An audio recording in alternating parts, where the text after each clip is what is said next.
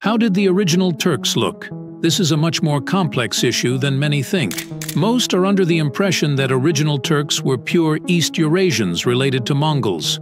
However, the Altaic theory has been discredited, so it seems like Turkic and Mongolic languages do not have the same origin. While the Gokturks seem to be around 75% East Eurasian, majority of their Y DNA haplogroups were of more commonly West Eurasian origin, and they're clearly not Proto-Turkic people as they came about later, which leads us to Hunnu, or commonly known as Huns in English.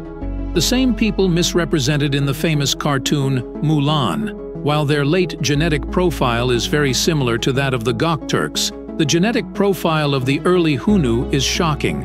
Early Hunnu show an even mix of West and Eurasian DNA, similar to medieval Turks and modern Central Asian Turks, and exclusively Western